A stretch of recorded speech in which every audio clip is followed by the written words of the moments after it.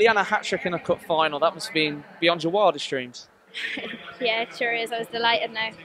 Thankfully, the whole team played very well and we got through it together. Were you expecting the gap to be so large at the start of the game, considering Wexford's strengths? No, not at all. Like Wexford are always a hard team to beat and they really always put it up to us, but we were the better team on the day, thankfully.